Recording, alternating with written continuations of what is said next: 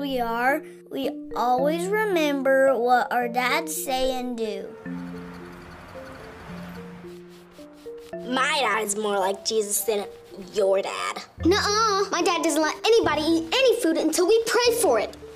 My dad prays for 1 minute every day. You know what? Our church has pancakes. This is what my sister and mom use for their blush.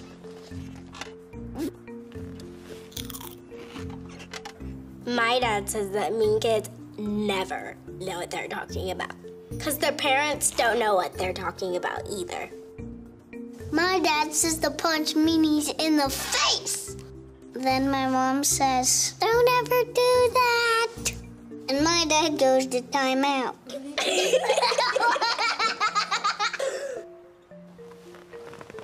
My dad's beard is itchy whenever he kisses me.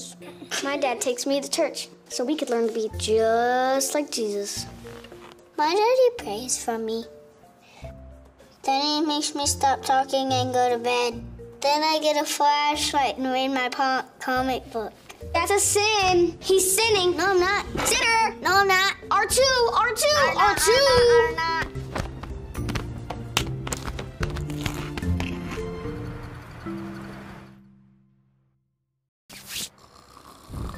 My dad said that if you don't have anything nice to say, don't say it. My dad never stays mad at me. My dad taught me to forgive because Jesus forgives us every time we ask. I want a mohawk. I wish I had hair. It's okay. Your hair will probably grow back. Thanks for being our dads for all our lives. Good morning and happy Father's Day to all the fathers out there. Happy Father's Day! Thank you for being a vital part of BridgeChurch Woodlands. And you guys know the drill. Go ahead and continue to like and share this stream. In the comment section are ways to stay connected, serve our community, request prayer, and worship in your giving. If you'd like more information, let us know by clicking the Next Step button, which will be linked below in the description box. Raina is going to tell you about our upcoming events. BridgeChurch Woodlands, in partnership with the Montgomery County Food Bank, will be hosting a drive-through mobile market this Saturday, June 27th at 12 o'clock noon. Our Community Serve initiative will be held at the Landmark Apartments located at 425 Rayford Road, Spring, Texas. We are so incredibly grateful to have this opportunity to serve 200 families in need while also representing the hands and feet of Jesus Christ.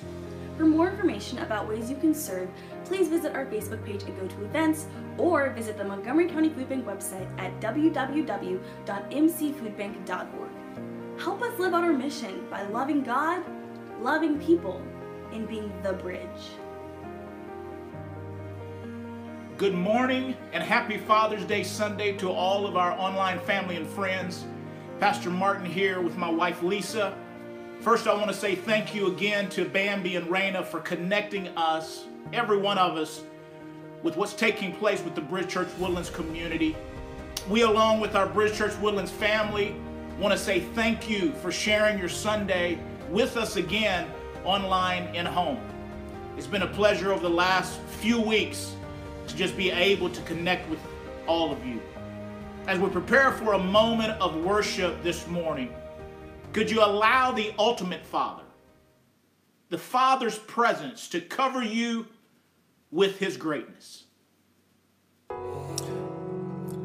The splendor of a king, clothed in majesty, let all the earth rejoice, let all the earth rejoice. He wraps himself in light, and darkness tries to hide, trembles at his voice, trembles at his voice. How great is our God? Sing with me, how great is our God? And all will see how great is our God. Come on, if you know the words with me, come on, say that. How great is our God. Sing with me, how great is our God. And all will see how great is our God. The splendor of a king, clothed in majesty. Let all the earth rejoice. Let all the earth rejoice. He wraps himself in light, and darkness tries to hide. Trembles at his voice. Trembles at his voice. How great is our God. Come on, sing that. Sing with me, how great is our God. Oh, we'll see how great is our God. Come on, right there at home, sing that with me. Come on, say that. How great is our God. Sing with me, how great is our God. And all will see how great is our God. Come on, say this. You're the name above all names, and he is worthy to be praised. And my heart will sing how great is our God. Come on, say that. That you're the name above all names, and he is worthy to be praised. And my heart will sing how great is our God. Now repeat after me, say this. Say, Lord, you are a holy God. Come on. Say, Lord, you are a holy God. Say that with me. Say, Lord, you are a holy God. 'Cause you're great. Say, Lord, you are a mighty God. Say that with me. Say that. Lord, you are a mighty God. Lord, you are a mighty God. Yes, you're great. Come on, say this. Say, Lord, you are a holy God. Lord, you are a holy God. Yes, God. Lord, you are a holy God. Yes, you're great. Now open up your mouth right now and give God a praise. Right, here we go. Lord, you're awesome, Jesus. Come on, open up your mouth and give him a worship. One more time, lift your voice with me. Come on, say, Lord, you are a holy God. If you know it to be true, say, Lord, you are a holy God. Hallelujah. Lord, you are a holy God. You're great. How great is our God. Sing with me, how great is our God. And all will see how great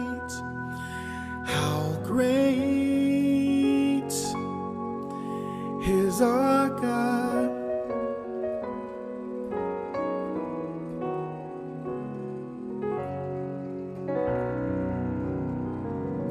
Hallelujah. This next song is a song that says, I stand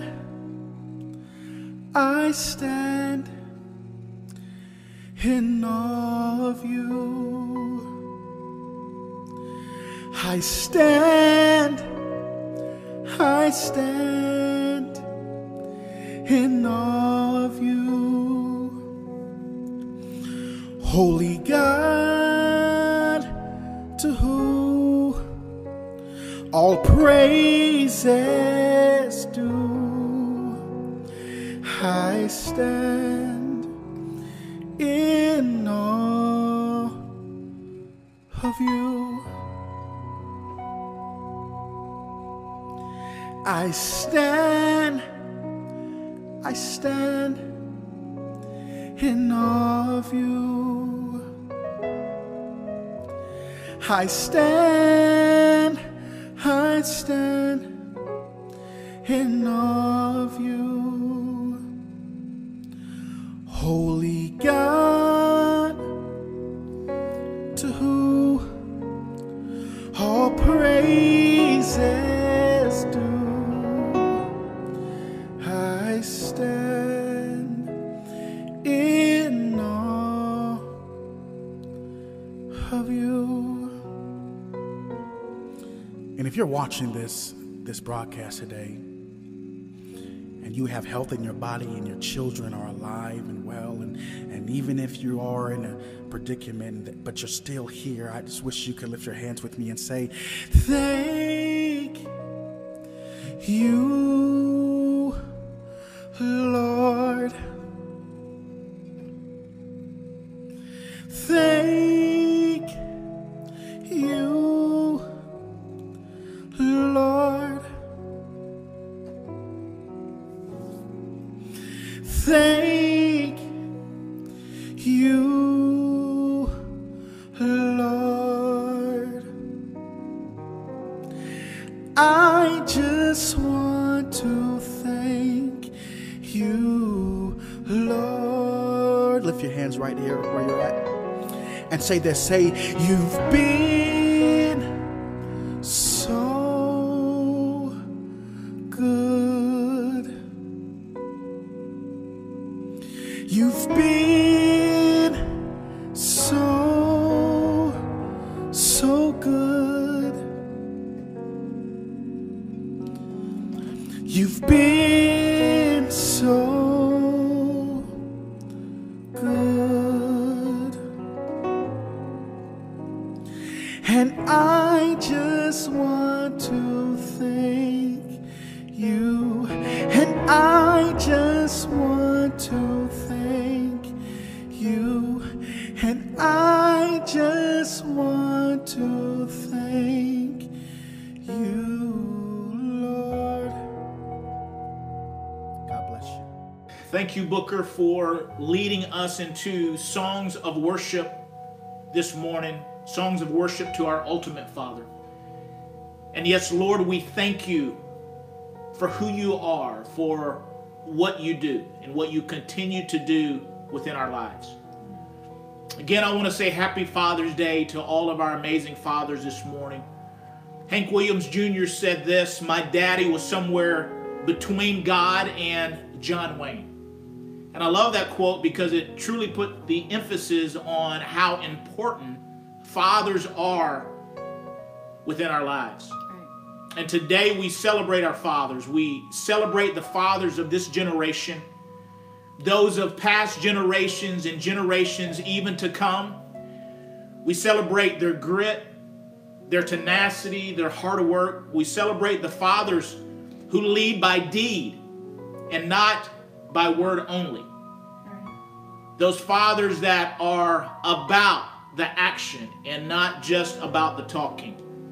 We celebrate the fathers who love when loving seems impossible. We celebrate the fathers who know how to pray and still put God first in every situation. We celebrate the fathers that through the good times and bad times are still the beacon of safety for their homes and their families. We celebrate the fathers who continue to speak life over their children. And fathers, don't ever stop this. Fathers that fight the battles that only a father can truly fight. Fathers, we celebrate you today. We celebrate you now, and we celebrate you forever. Happy Father's Day to all of our fathers. This message this morning really is going to come from a different aspect about a Father's Day message, and truly focuses on our position as fathers, our divine position within our homes and for our families. And I'll read to you Genesis 3, 8, and 11, and we will refer back to this passage of Scripture later on in our message. But verse 8 says, and they heard the voice of the Lord, God walking in the garden in the cool, meaning the breeze of the day. And Adam and his wife hid themselves from the presence of the Lord God amongst the trees of the garden. Verse 9 says, and the Lord God called Adam and said unto Adam, where are you? Verse 10 says, and he said, I heard your voice in the garden, and I was afraid because I was naked, and I hid myself.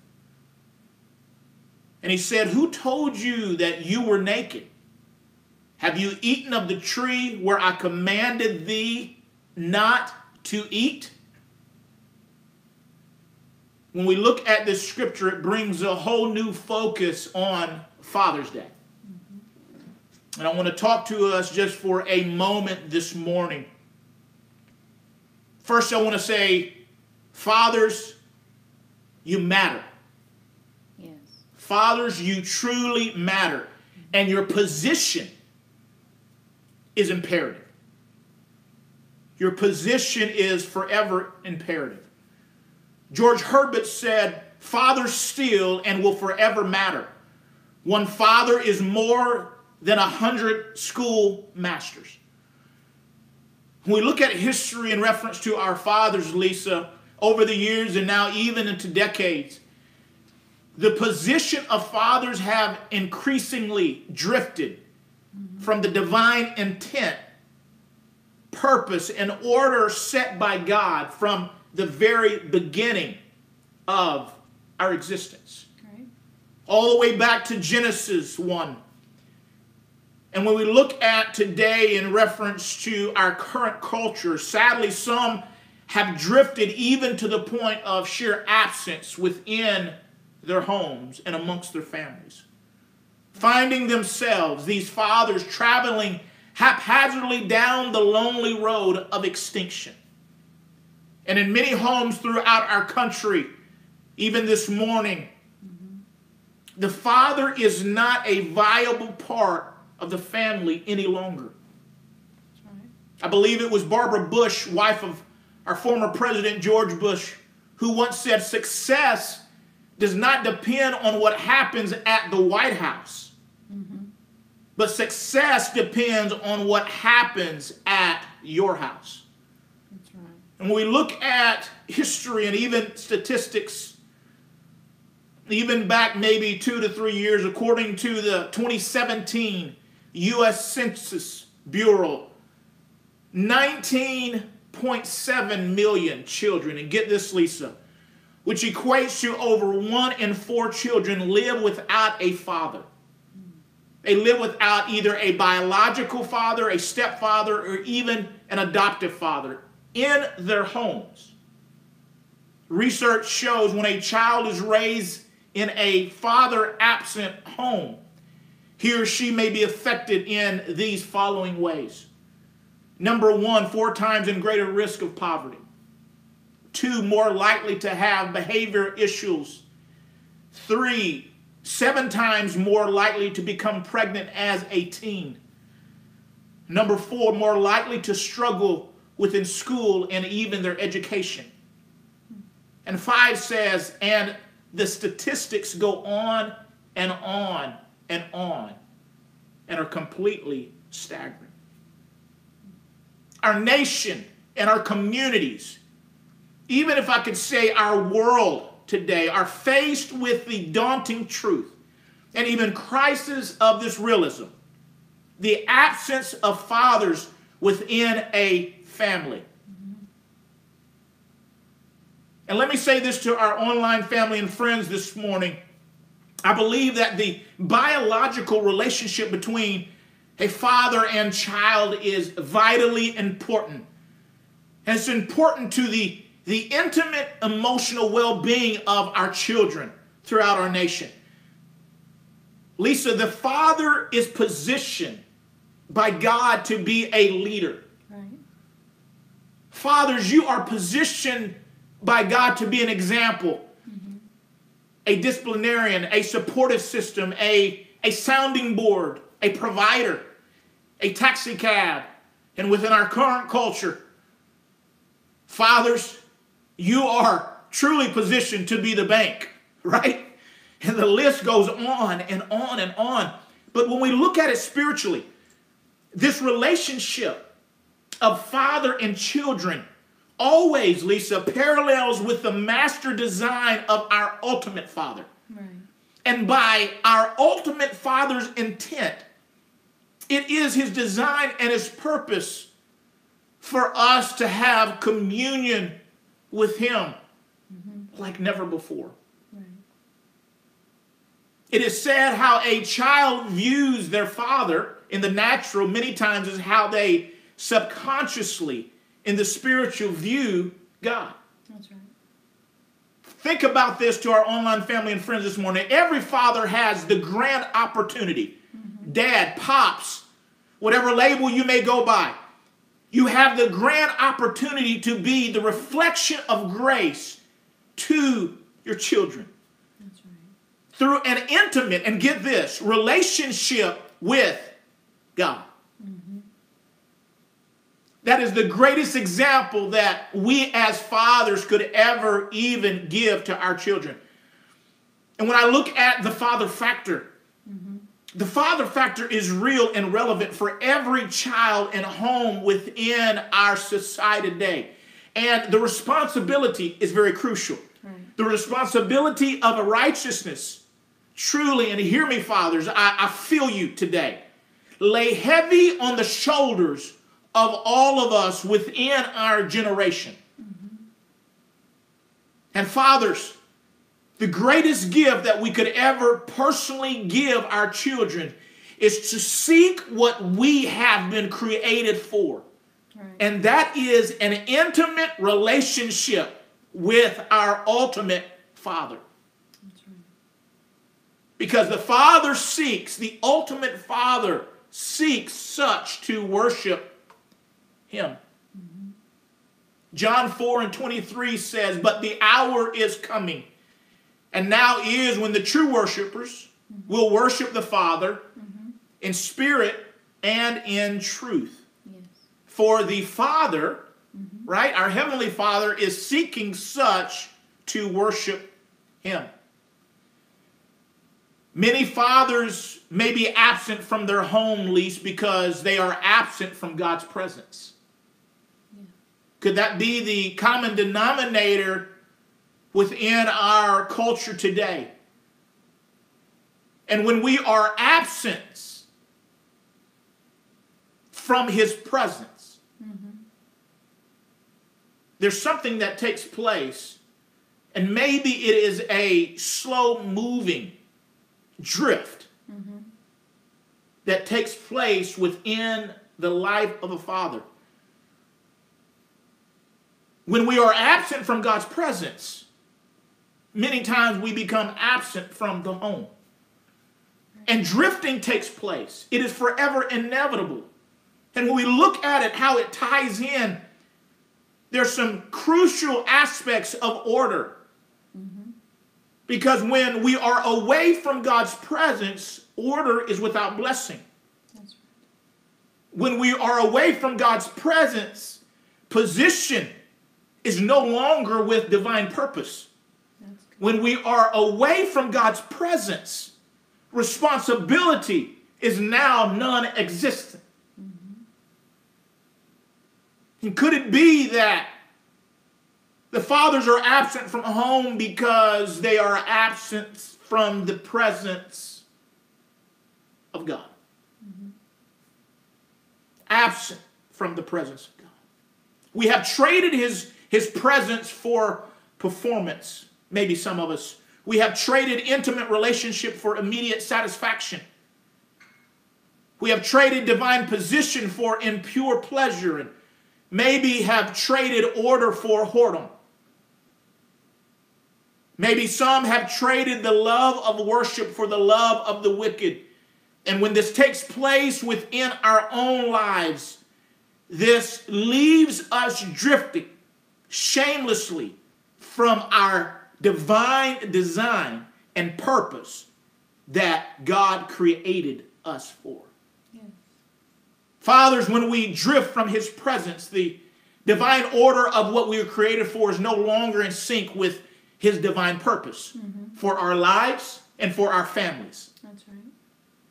And when this takes place, it leaves fathers positionless, but still seeking blessings. Right. We cannot have the blessings of the ultimate Father without the position of what the Father needs in his life.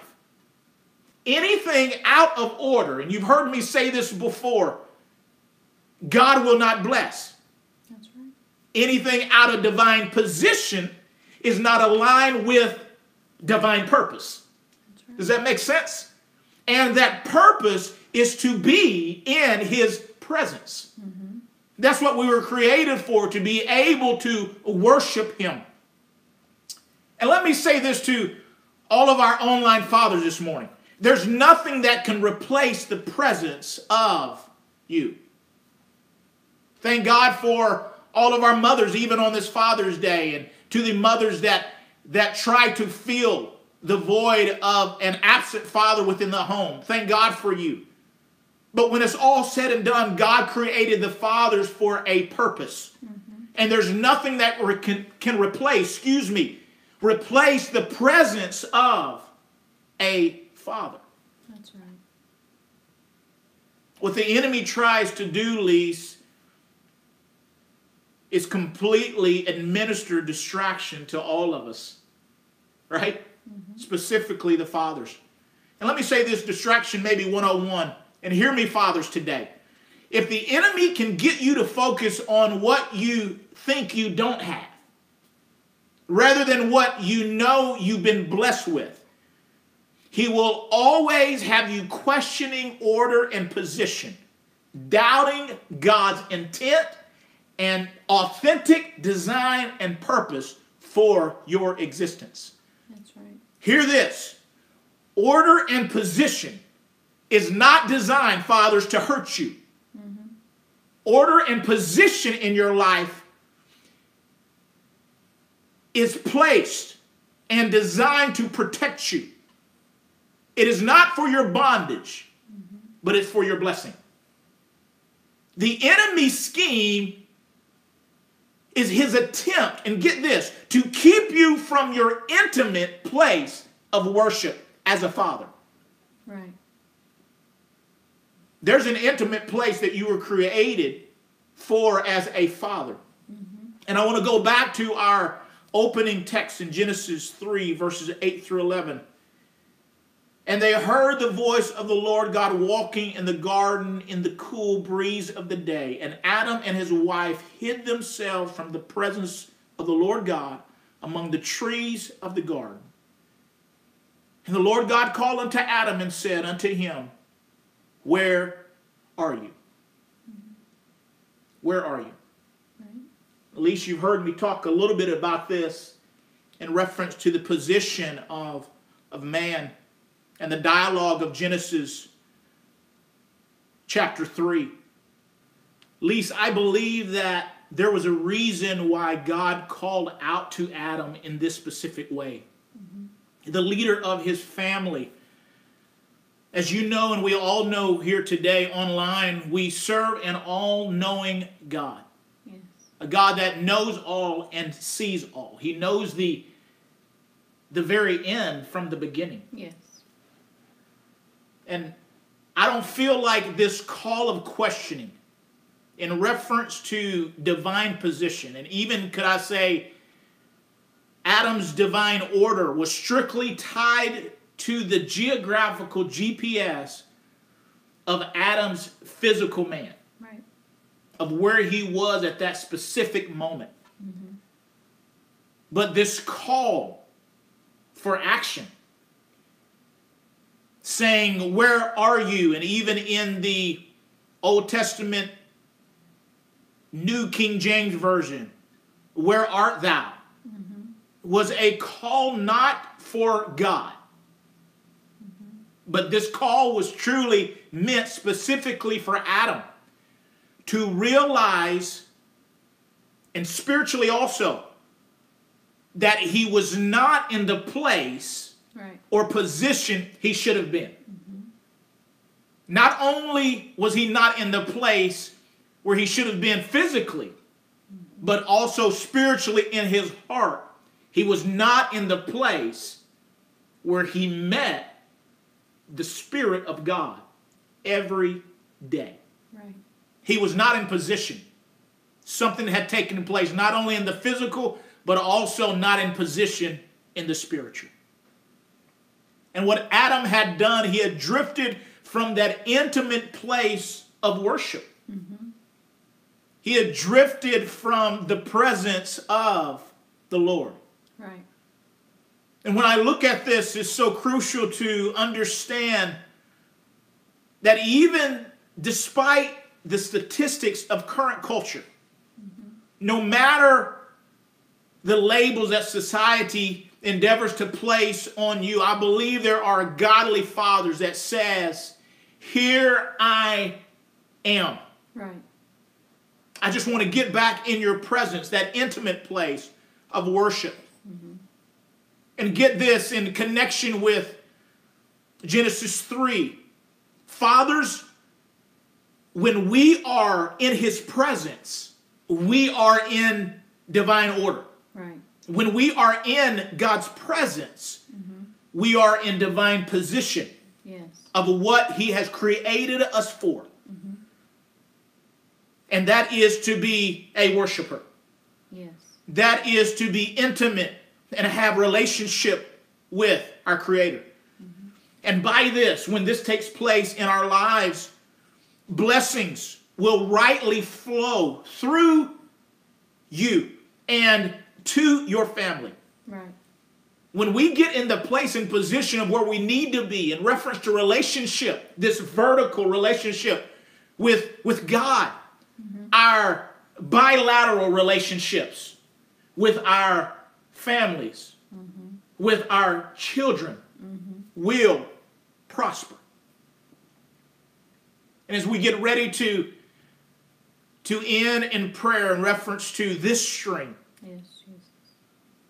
I want to say to all of the fathers that I believe in you. There are children looking up to you. There are families, your family, that need you. Amen. Not only in your physical man, but also in your spiritual man. And they need you to be in the place that you were created for. Right.